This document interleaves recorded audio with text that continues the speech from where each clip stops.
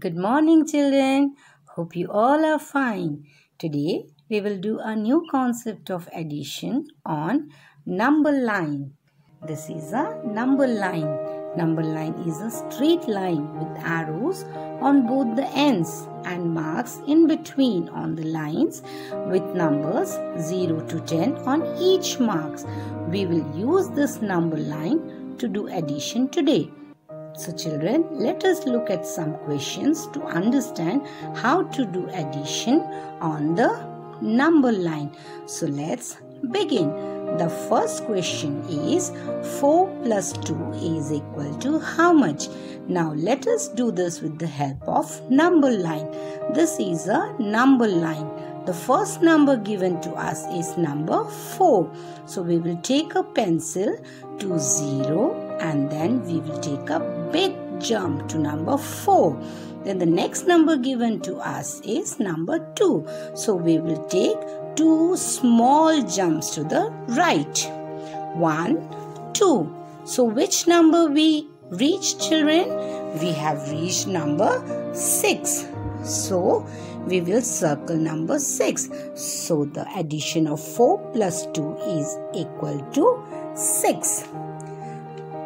Let us look at another example. The next question is 6 plus 3 is equal to how much? So this is the number line. The first number given to us is number 6. So we will take a pencil to 0 and take a big jump from 0 to 6. Next number is 3. So we have to add 3 to 6. So we will take 3 small jumps to the right. 1, 2, 3. So now which number we have reached, children? We have reached number 9. So we will circle number 9. So the answer of 6 plus 3 is equal to 9. Let's do one more question. The question is 5 plus 5 is equal to how much? Let's look at the number line. The first number given to us is number 5. So we will take a pencil to number 0 and take a big jump from 0 to 5. And the next number given is again 5. So we will take 5 small jumps towards the right.